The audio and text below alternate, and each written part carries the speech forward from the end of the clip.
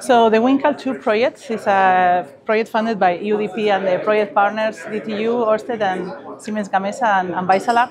So the project is about developing a new method to calibrate lidars, and in particular in this project we develop a new method to calibrate nacelle-mounted lidars. Lidars are used to provide wind measurements in different wind energy applications.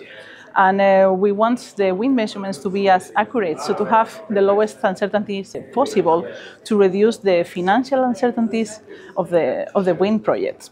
So by reducing LiDAR calibration uncertainty, we are reducing the overall wind speed uncertainty in the projects, so reducing the uncertainties in energy production or whatever is the use that we have for the LiDAR.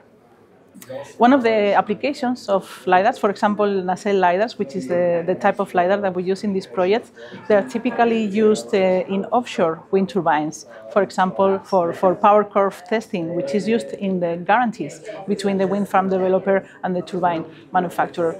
So nacelle lidars is pretty much the most commonly type of wind measurement technology for offshore power curve testing these days by the industry, because they are much more flexible and much cheaper than the traditional met masts.